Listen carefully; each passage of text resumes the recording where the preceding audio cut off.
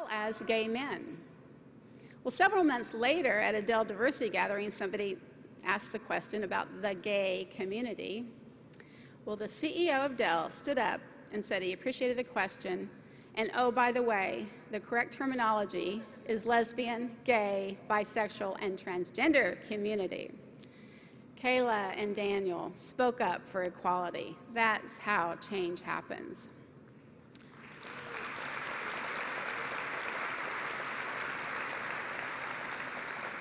Another person to speak up is senior out executive Kathy Halligan, who met with her CEO to tell him that his signature in the support of anti-LGBT legislation was personally hurtful and detrimental to all LGBT employees. He listened and he apologized.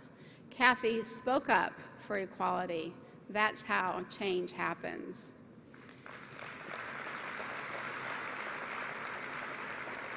Out executives Atticus Tyson and Scott Beth of Intuit left last year's summit energized and excited by the senior executives they saw on the podium, especially Sharon Allen, chair of Deloitte. It was fabulous. They felt that their CEO could send a powerful message with the same opportunity. So they invited their CEO to speak at this year's Out and Equal Workplace Summit. And guess what? You'll be hearing from Brad Smith, CEO of Intuit, later this morning.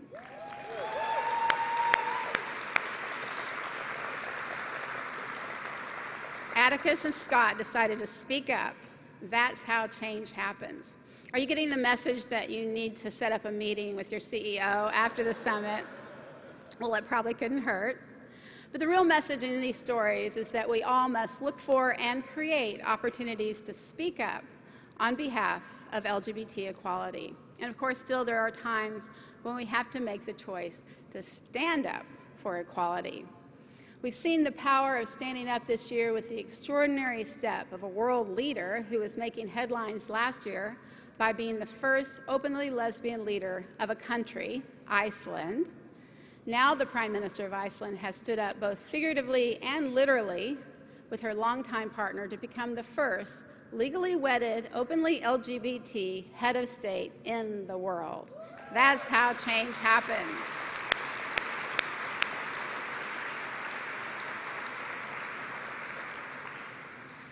About a month ago, Cynthia and I spent several days in Napa, California. Unfortunately, we were not there to go wine tasting. We were actually there to testify on behalf of the Reverend Dr. Janie Spar, who is being tried in front of the ecclesiastical court of the Presbyterian Church. Dr. Spar had decided to stand up for equality by marrying Cynthia and myself and 15 other same-sex couples when it was legal in California.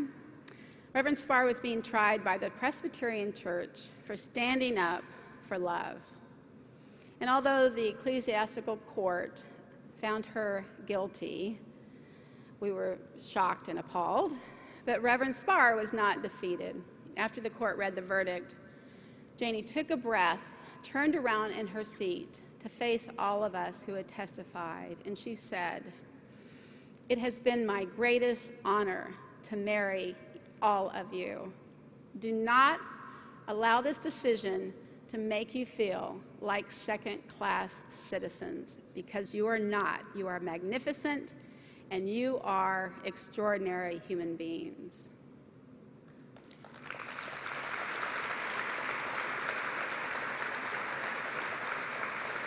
Janie Spar stood up for equality. That's how change happens. And I know it sometimes feels like we have so much further to go, but just imagine where we'd be if we truly, truly believed that we are not second-class citizens, that we are extraordinary human beings, because you are extraordinary.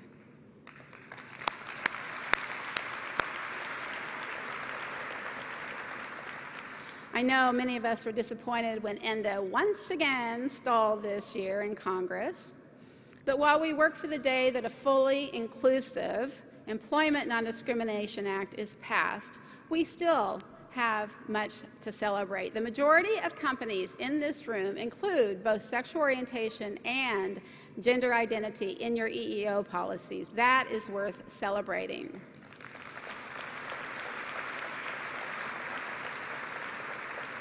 Despite the lack of congressional bravery around the repeal of Don't Ask, Don't Tell, we still have hope with a U.S. federal district judge in conservative Riverside, California, declaring that Don't Ask, Don't Tell is unconstitutional and a violation of First Amendment rights. That is worth celebrating.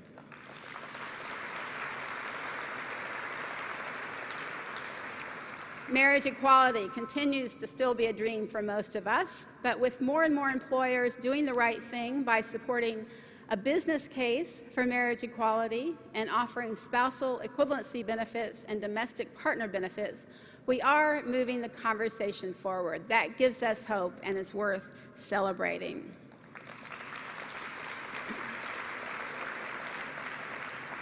And all of you who are working every day to realize the dream of a fully inclusive and fully equal workplace. You're doing this by courageously showing up, speaking up, and standing up every day within your organizations. Thank you for that.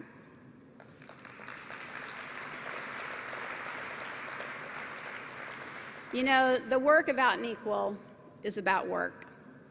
It's also about justice. It's about authenticity. And essentially, it's about love. Because when you get right down to it, the civil rights movement for the lesbian, gay, bisexual, and transgender community is really about having the freedom to be who we are and to love who we love. And I believe that love is stronger than prejudice, that love is stronger than injustice. Love is stronger than injustice. Thank you for the work that you do every single day, making a difference and changing the world, one workplace and one cubicle at a time. Thank you very much. Thank you. Thank you. You're beautiful. Thank you very much. Thank you.